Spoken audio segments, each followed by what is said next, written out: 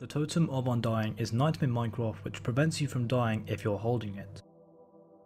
In order for it to save your life, you must be holding it when you die in one of your character's hands.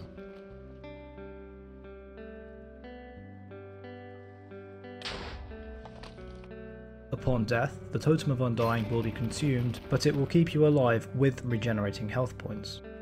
The only way to obtain the Totem of Undying is by killing evokers. Evokers can be found in either woodland mansions or in raids, and they always drop a Totem of Undying.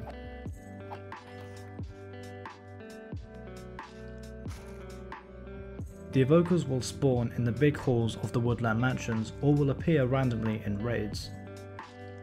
If you want to know how to find a woodland mansion or how to start a raid, then I have left a link for 2 different videos showing you how to do both.